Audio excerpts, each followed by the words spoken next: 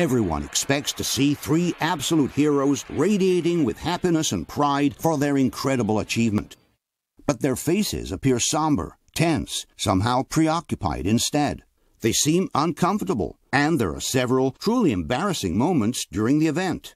When the three astronauts are asked the meaning of a mission that has brought mankind on another celestial body for the first time, the three don't seem too eager nor too enthusiastic about answering the question. Many of us and many other people in many places have speculated on the meaning of this first landing on another body in space. Would each of you give us your estimate of what is the meaning of this to all of us?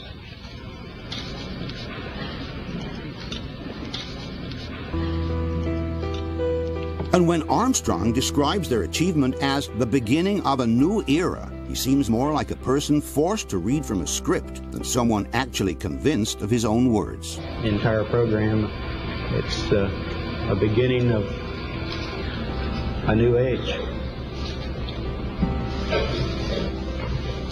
Possibly the most embarrassing moment of all comes when the famous astronomer and journalist Sir Patrick Moore asks the astronauts whether they could see stars from the moon. When you looked up at the sky, could you actually see the stars and the solar corona in spite of the glare? But not one of them, surprisingly, remembers having seen a single star by the naked eye. We were never able to see stars from the lunar surface or on the daylight side of the moon by eye without looking through the optics.